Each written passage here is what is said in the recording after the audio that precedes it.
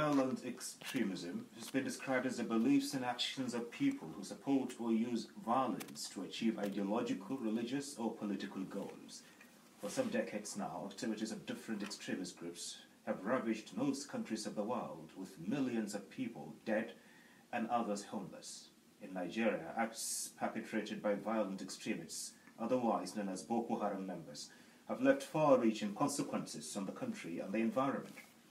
In our Neem Capsule, a segment which highlights soft measures for tackling terrorism in the country, we have in the studio Dr. Mercy Kwabe, a lecturer of international relations and diplomacy at the Baze University, Abuja, to speak on the role of women in countering violent extremism in the Northeast. Ms. Kwabe, welcome to our network studio. Thank you for having me. Well, before now, it was generally unthinkable for a Nigerian to accept to be a suicide bomber or take to extreme ideas. How do we get to this state?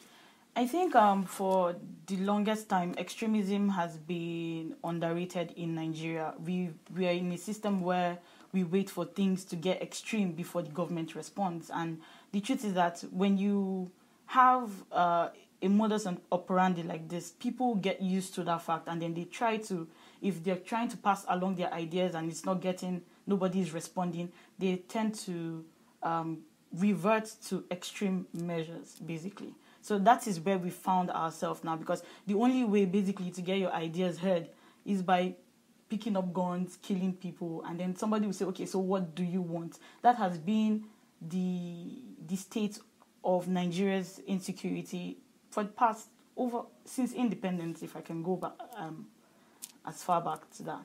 But is the narrative changing?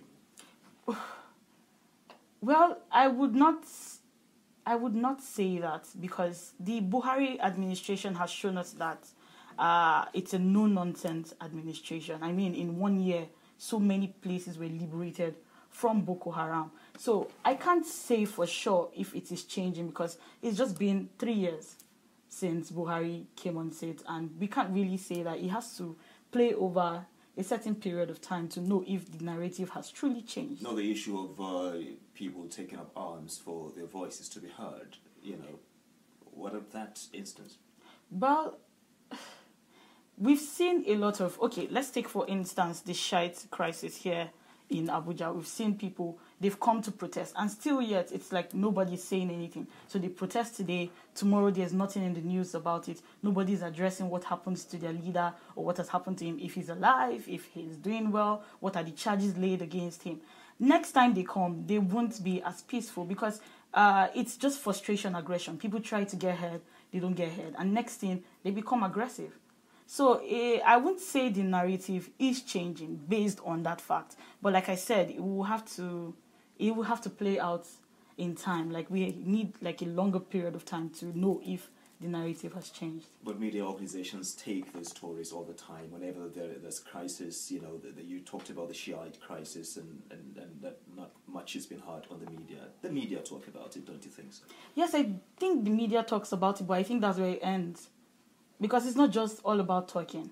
You talk about it, we raise awareness. After that, there's supposed to be somebody else that picks it up and say, okay, so what can we do about it? But then when that bridge doesn't exist, then there becomes a problem. Now let's look at investing in women. People believe that investing in women's participation in governance play an important role. What do you think the federal government and non-governmental organizations can do to promote women's participation in politics? Well, first of all, the question is, why do you even think women's participation would matter? It's because of the kind of society we have. We have women as the primary educator. We have women, and just the role that women play in Nigerian society, and that's how they can get to these people.